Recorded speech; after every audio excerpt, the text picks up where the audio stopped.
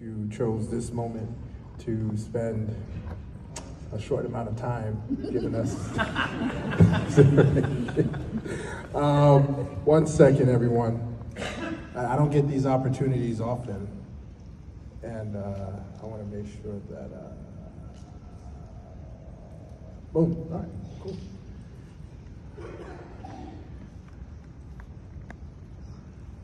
You can't see the left corner, but that's my son, who is 2 years old now. And he, at his preschool, he gravitates to Duplo blocks.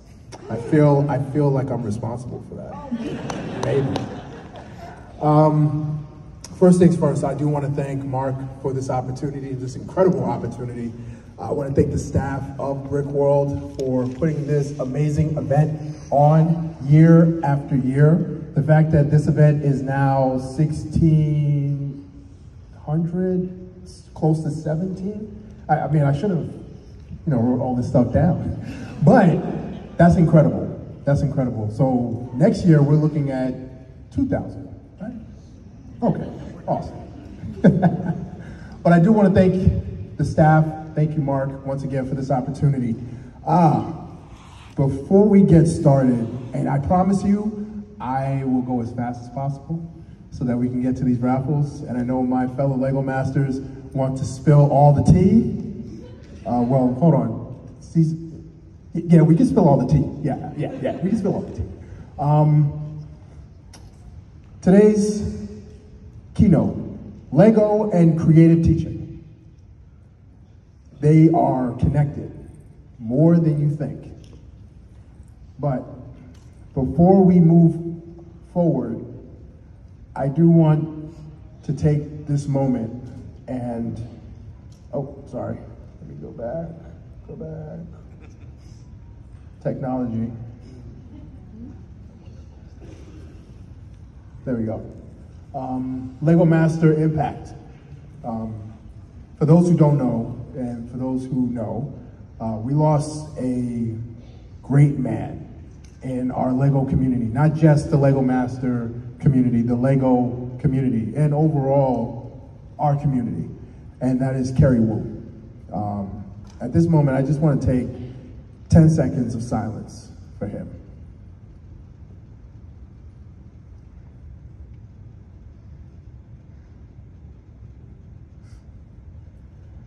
Thank you all.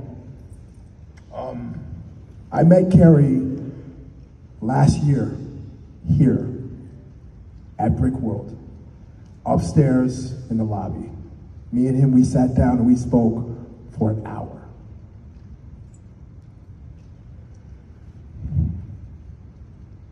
Bear with me a sec. Kerry is the example of how this Lego community should be, where we embrace each other, we uplift each other, and we joke with each other.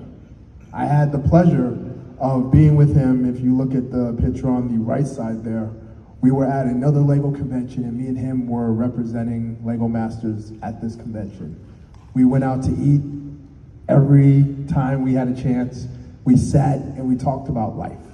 Didn't talk about Lego, talked about life. So the fact that he is now gone is a hole, is a void that may never be filled again. And I want to take the time to let you guys know, embrace those in this community, embrace those in your family, embrace everyone, because you don't know when they'll be around. Okay, now that all that is out the way, we can move forward. Love you, Kerry. Okay, creative teaching. Now, I have a story to tell. It's a quick story, not a long story. 3rd grade, a young whippersnapper by the name of Corey Samuels. I love school. I love friends. I love people. And one thing that I did not love was my teacher, unfortunately. My teacher didn't love me. She didn't take the time to know my name. She considered me to be a paycheck. She did not take the time at all. By the holiday break, we had a new teacher by the name of Miss Simmons. And if you see my hair, I have a shell in my hair to commemorate her, because she gave me this shell when I was in 3rd grade. So I always carry it with me. She told me that I could be whatever I want, however I want, within reason. And because she took the time to listen to me, because she took the time to understand me, it gave me confidence that I didn't find in other places. So that's why I'm so passionate about teaching now, because the opportunity to shape and mold the new generation that will take over when we take our step back will be on better footing than we were. That's the whole point. So tonight, I'm going to talk about different ways that you can use Lego in your creative teaching. Real quick, how many of you are teachers? How many of you are instructors? How many of you are parents? How many of you are siblings? How many of you are Lego builders? Awesome. That means each and every one of you are teachers. You don't need to have a degree to tell you that you're a teacher. You are a teacher. Whether you are showing a friend how to stack bricks on top of each other, or you're showing your child not to put the Lego in their mouths, you're a teacher. That's the whole thing. So, creative teaching. So, I'm going to show you different examples, and hopefully you guys will take away something to bring back to your communities, bring back to your schools, bring back to your lugs, okay? Virtual group teaching. So this project right here, during the pandemic, obviously schools were closed, and therefore for me, a person like me who did after-school programs, I was out of a job. And I decided, because of Lego Masters and everybody was home, so everybody kind of saw my face for a few episodes, maybe I can do this teaching thing and make it work. So I decided to start virtual classes to teach kids STEM through Lego. So one of the things I wanted to do was do a project where I took 4 of my students and I made sure they were from different parts of the country. I did not want them in the same state nor on the same seaboard. I wanted them from different parts of the country so you can see how different their perspective is. Your perspective is not the only perspective in the world. We have different perspectives. So here you see 4 different perspectives of 4 different Lego builds. One of my students decided he loves Egypt, ancient Egypt. So he wanted to do something ancient Egypt. My other student here, he loves winter. Where he's from is winter all the time. So he decided to do a wintry build. One of my students was from the city. He decided to do a city build. And the one on the upper right-hand corner, I forget what he wanted to do. Oh yeah, that's right. He wanted to be creative. So he wanted to build something that was never designed before. And these 4 students built at their homes in different places. They shipped their builds to me. We were all on Zoom. We put them all together, and they were able to showcase this at it was a local, YMCA that we showcased this at. And basically, unfortunately, one of the students were able to be there because they live local, and the other 3 were able to be there virtually. So what you see here is an idea. Even though we're kind of out of that virtual state of mind nowadays, obviously you can see the room, we're back to normal. There's still people who feel comfortable virtually learning. So don't dismiss that notion, don't dismiss that idea. And as lovers of Lego, there are ways that you can reach people virtually. Social media, right? You have a lot of influencers who love Lego. You have a lot of Lego builders who love Lego. You have a lot of Lego that love Lego. If that makes sense. Reason for that is that we live in a new world where it's not just person to person. It's actually a virtual world as well. So utilize the tools that you have. Let's move on. Let's move on. There we go. Okay. This is a one-on-one class that I have. This is with one of my favorite students, Matilda. For those who know who Matilda is, can you say yay or something? Okay, there we go. I'm not sure if this is going to play, but we'll see. Building a rocket ship. Yeah, so we got this little tiny house here. Here's a little tiny house. But it's just tiny. Yeah. It's just tiny. And then we got like a little trying to think of the name, pond. Yeah, we got a pond here for water. Yeah. And it's making the lava go down. Most about Lego is they stay together a lot.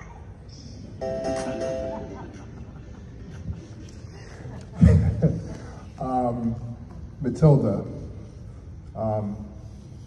Matilda is one of the most influential people that I know, and she's only 9 years old.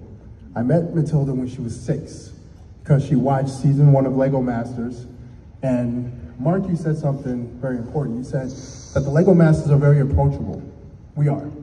They reached out to me in Instagram and basically asked, hey, do you do like teaching virtually?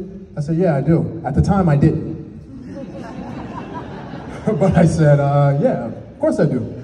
Sure, been doing this for years. But that created a newfound friendship that I have found in her. And what you saw there, Matilda is a builder that does not follow color code. She loves her colors, and she likes to build colorful. So a class that I gave her was called Color Theory. Now, I went to school for fine arts and stuff, so one of my favorite courses was Color Theory. It taught me how to take colors, isolate them, and to use them to bring out something that I want to convey. So I challenged her to do the same thing. Our first class, she had to use one color to build something, torture. I told her she had to build something with 2 colors, more torture.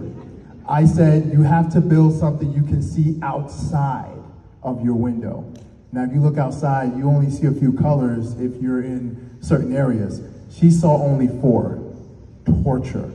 And then I told her, you know what? For the last class, go crazy. Use all the colors you want. And then she didn't, because she really wanted to try to build something that people can identify. And it wasn't a way of teaching her not to build the way she wants to build. It was showing her a different perspective of building, okay? So as Lego builders, each and every one of you have that same skill, because if you look out in that hall, you see an array of colors. But if you go to certain builds, you'll see certain colors used. You'll see certain items that are identifiable to us because of those colors. So that was something that I really enjoyed teaching Matilda, and even to this day, we still do projects. Over at my booth, I actually have a project that me and Matilda did. I asked her, what do you want to build? She said she wants to build a tree house. I said, a tree house? Like a tree house? No, a tree house. I said, okay. So we actually designed this build on Studio together, virtually. And she designed it, I put it together, and then I ordered parts. I sent it to her, I ordered duplicate parts. So she has a replica of her build, and so do I. So I will have that on display so you can actually see the creativity that this young lady has. Let's move on. Let's move on. There we go. All right. So a little bit more virtual teaching. I'm going to kind of go through this a little quicker. In order to make the X-wing that we did in class today. So I'm going to show you the pieces that I used and how I put it together. So I'm going to definitely use this one die. So I'm not going, this is me, so I can cut myself off. But this is a class that I was doing where some of the students missed the class. So I had to learn to build and talk and look at myself in the camera doing that. It's very difficult to do, but you know. But the point of this is that you have certain builders that don't necessarily build in real time. They're more the ones to gather the information, think about it, and then they attack it at a later date. So this is basically what you see here. I just wanted to make sure that my students had the idea of what we were building in class. And clearly this is not, you know, color code when it comes to, I don't want the guy that knows about Star Wars get at me because I got this. I don't want that type of problems. But that's what we like to do with virtual learning. All right, let's move on.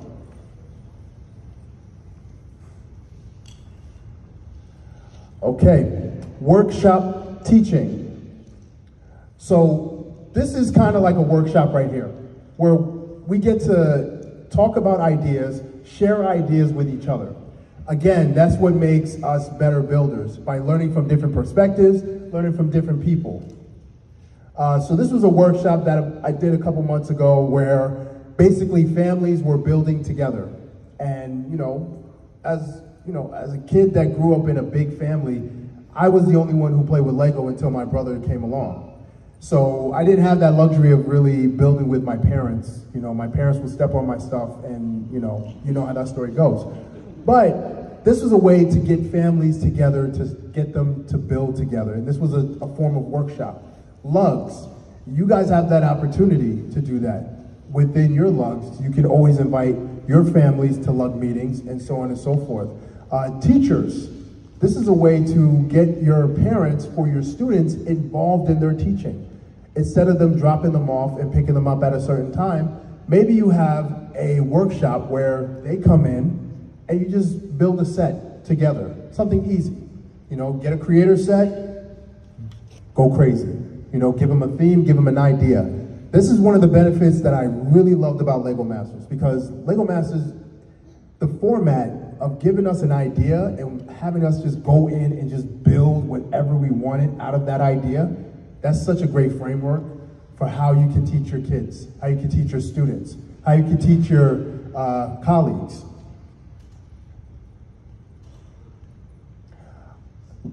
This is what I was saying, Lego set teaching. So this was a great opportunity that I got at the good folks of Brick Nerd.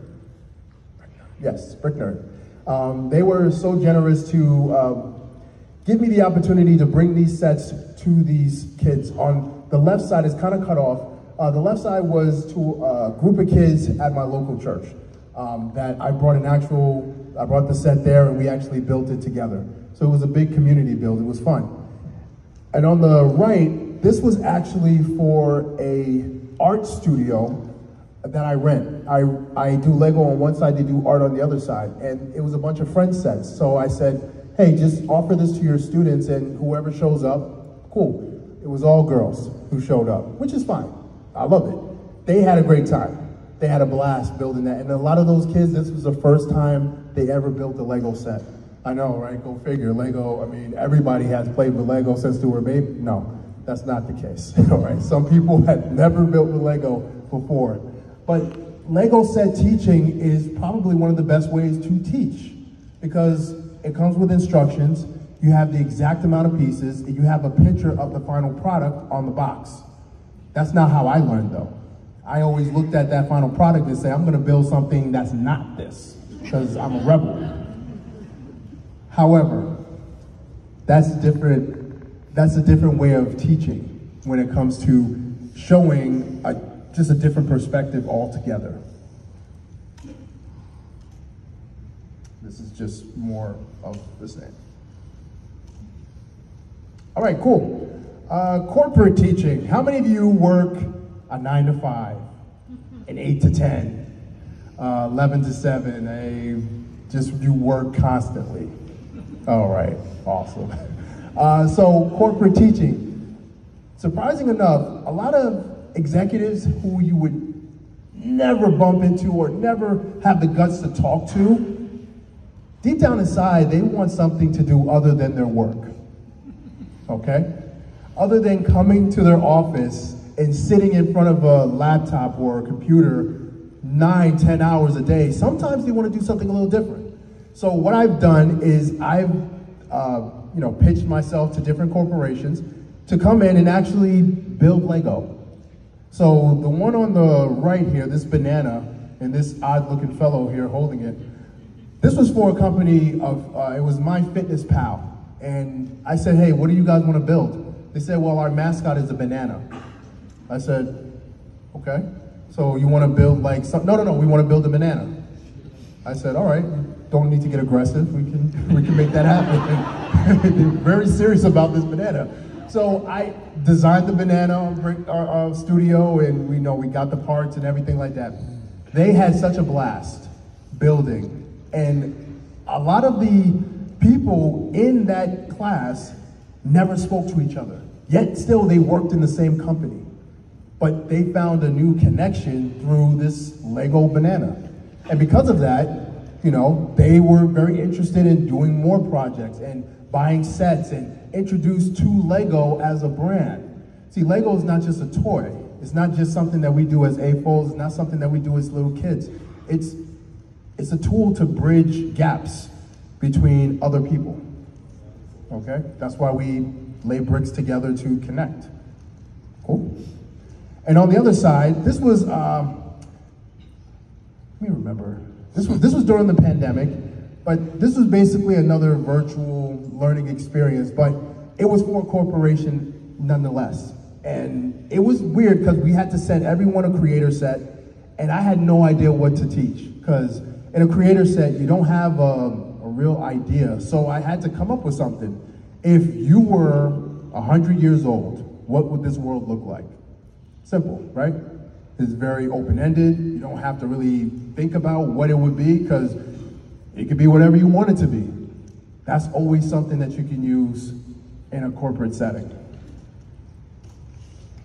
Okay, Lego club teaching. How many of you guys have Lego clubs?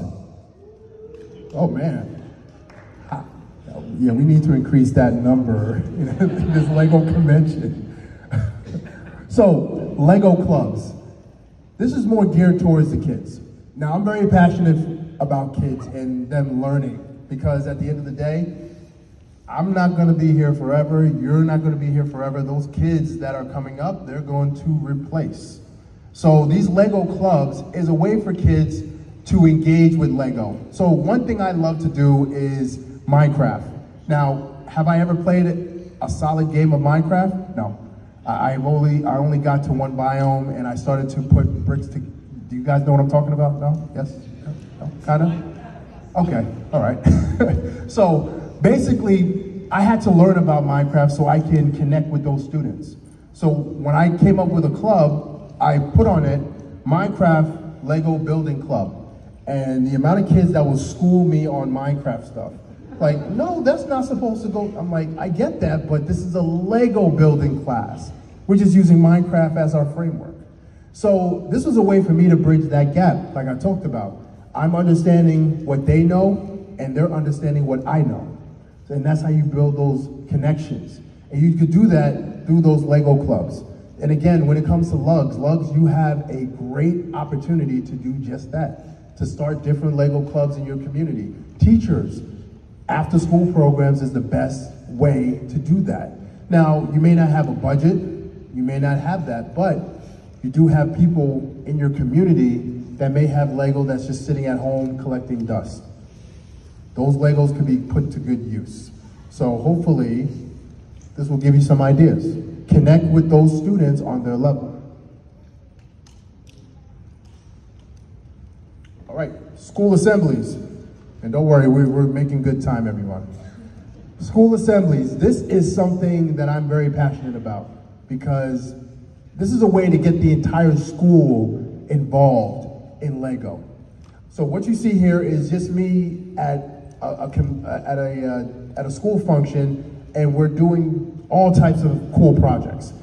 The one on the left is from an actual school where we actually built a mosaic. There are some beautiful mosaics out there on that hall. And I figured with the help of some real great people around me, to get ideas on how I can bring that concept to schools. And what I was able to do is pretty much take their mascot, something that the kids resonate with, the kids know, and build that as a Lego mosaic. And have that as an entire day where they can either reward kids for good behavior, they can either add each of the grades in so that they have a part of it. And you'll be surprised how happy those kids are. They may put one brick down and they're saying, hey mom, look, I put that one on. You know there's about 1,000 and you know that, no, that's mine. You'll be surprised how much that means to them. That they will grow up in that school. They will visit 10 years from now, 20 years from now, just to take their kids to say, hey, daddy put that brick on. Okay. But that's the connection that you can make with those students, okay? So these are some more ideas that you can definitely bring to your schools, bring to your community centers. Here's a few more examples of that. Is it a tedious process? Yes. Is it tiring at the end of the day? Oh, yes. But when you see the look on those kids' face, when you see that you've touched them in a way that most teachers may not be able to, through their mind, creatively, that is what makes our world a better place.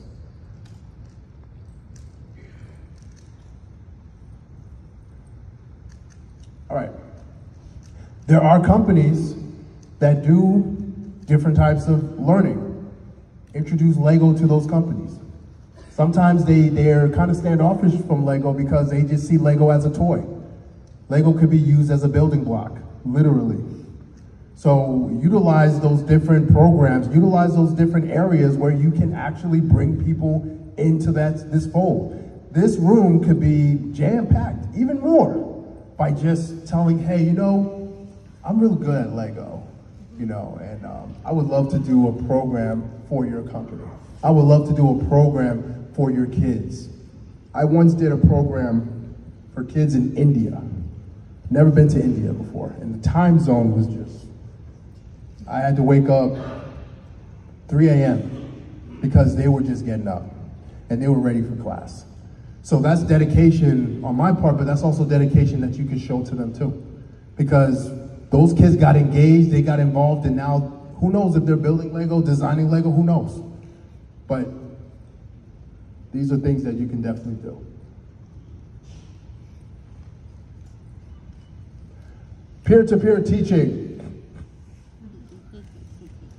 Each and every one of us are peers in this Lego community. So one of the things that I love about coming to conventions is that I learn from other people, okay?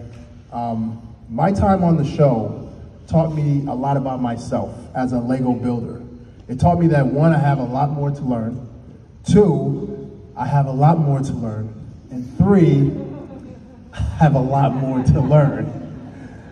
But I enjoyed the experience because I was able to be around incredible creators. And a lot of those creators are in this audience right now.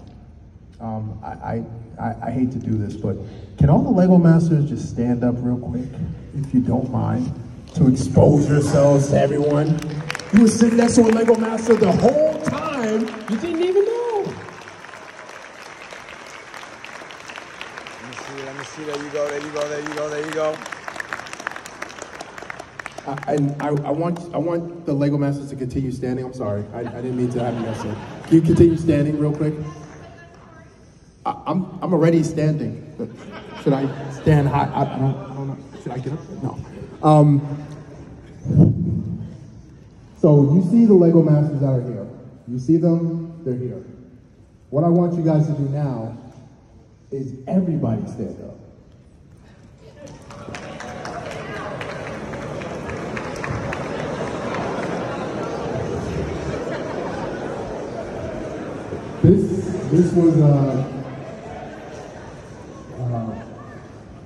This was posted earlier today. Something that Kerry Wu said. He said that, yeah, we were on a show called Lego Masters, but that doesn't mean that we're the Lego masters. He said everyone are Lego masters. Everyone. Oh my goodness. You're a Lego master too. You ain't good. Gotcha. So you may all be seated. But the point is that each and every one of us can learn from each other. Not because I was on the show, not because, last year you may have won best in show or what have you. None of that matters. So at the end of the day, we can all learn from each other. A lot of my building that I do today is because I learned from others around me. And I was able to get better, feel like I've gotten better, because of the fact that all these awesome people are just awesome. All right? So take the time to tell your peers that they're awesome. Matter of fact, let's do that right now. Look at the person to the right of you or to the left of you. Tell them that they're awesome.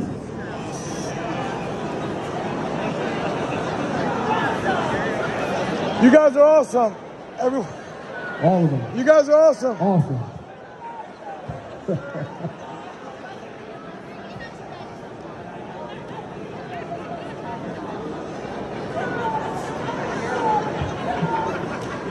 You are all awesome. I should have played that.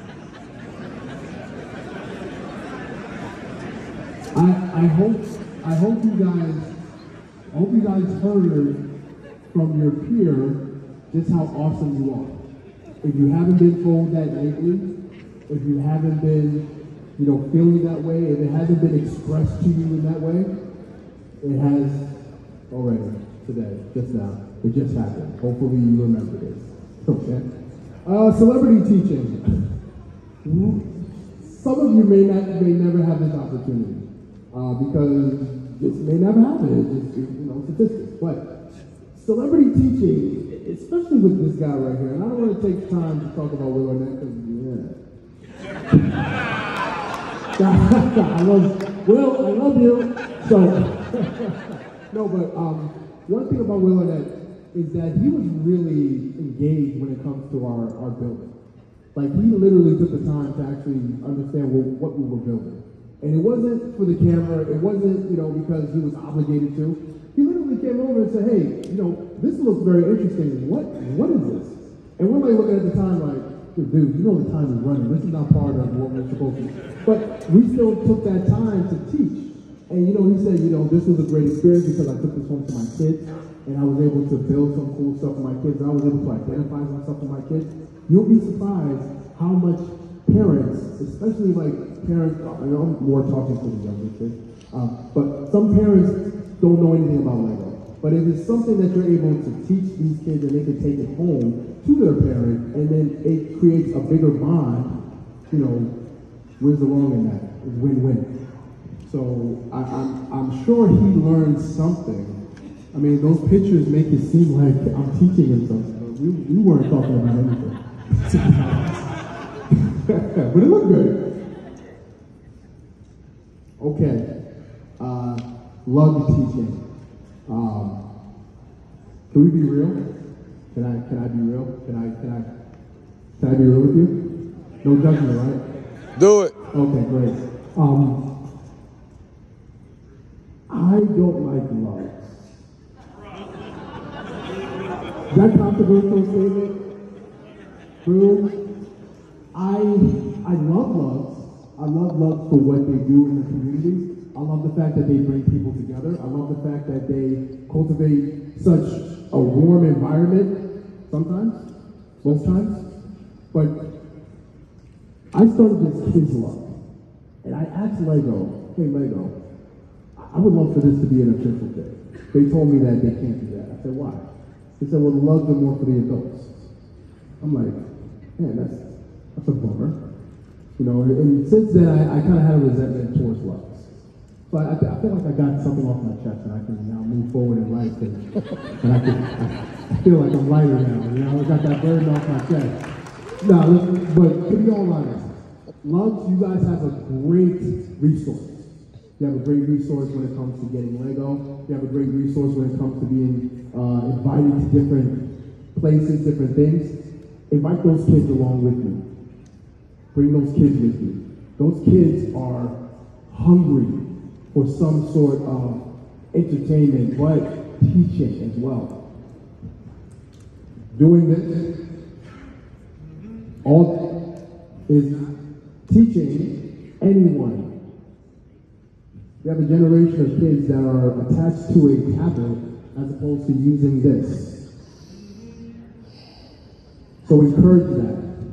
Encourage that building. Encourage and inspire them. Bring them to your love meeting. Show them what you guys are working on. Mom, you're gone for like an hour, and I don't know what you do at this meeting. Oh, come along, Junior.